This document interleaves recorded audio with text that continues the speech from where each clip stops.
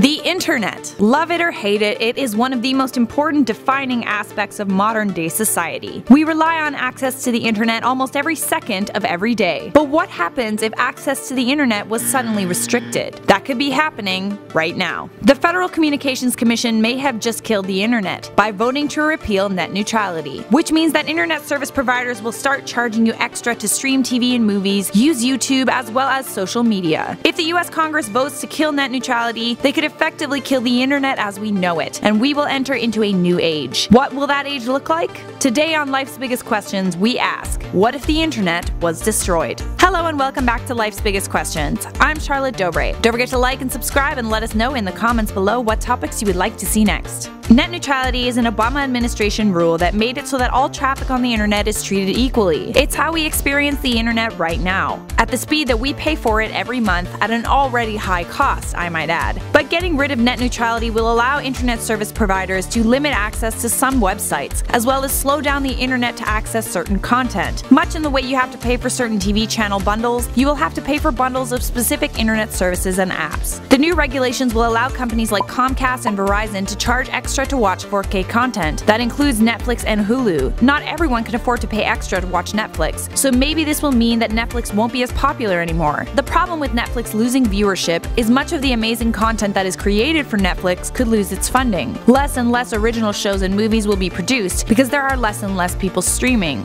For those of you who think that net neutrality is an American issue, it's not just the United States that will be affected by its repeal. The entire world will be. Google, Amazon, Netflix, Microsoft, Apple, and Facebook are all from the United States. If internet service providers charge them extra, we, the consumers, are going to have to pay for that cost. Okay, so you're not going to be able to access social media and stream 4K content, so what? Lots of countries like Spain are already charging extra for internet bundles and they're doing okay. The world might not change all that much. Well, unfortunately, it's not just your ability to access social media and Netflix that's going to be affected by ending net neutrality. There are some experts that say that ending net neutrality could affect research, especially scientific research, in a very profound way. Here's how. According to the former president of the American Meteorological Society, the AMS depends on access to data and the sharing of information. For example, data is taken from telescopes in Chile and is sent to physicists in Europe, and because of how much data is sent, terabytes upon terabytes, that data could take forever to send. At the same time, students who need to access the internet for research won't be able to in the same way they are now. Imagine trying to finish a paper for school, but it's taking forever to load the information you need. Students might even have to pay extra to access certain video content in order to finish school projects. Repealing net neutrality can also be extremely problematic when it comes to assessing weather information that's gathered by satellites, radar, and forecast models. Weather information is exchanged through the internet. 60% of Americans get their weather information from the internet, smartphones, or streaming services. ISPs will have the power to slow down the access to this information. That could pose very serious danger whenever there's an extreme weather warning. Poorer people who can't afford to pay for faster internet service will be most affected by this. Imagine not being able to know on the fly when there's a tornado warning. Maybe destroying the internet as we know it wouldn't be all bad. Perhaps if we all had to pay to use certain services, more and more people would get off their computers and phones and experience life firsthand again. Coffee shops and restaurants could become overrun with freelancers and students who are trying to use the free Wi-Fi, and people will gather to share information the way they did during the Age of the Enlightenment. But then again, maybe all those public spaces that offer free internet won't even do that anymore. The fight is far from over. You can prevent all of this from happening by visiting battleforthenet.com and writing the US Congress. For now, I'm Charlotte Dobre for Life's Biggest Questions. If you enjoyed this video, you should check out our playlist Biggest What Ifs,